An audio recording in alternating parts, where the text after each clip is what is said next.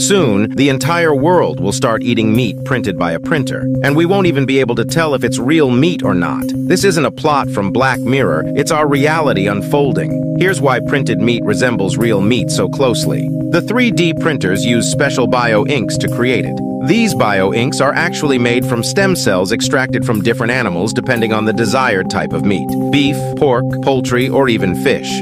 In a laboratory, these cells then multiply, interact, and differentiate into the fat and muscle cells that make up bio-ink.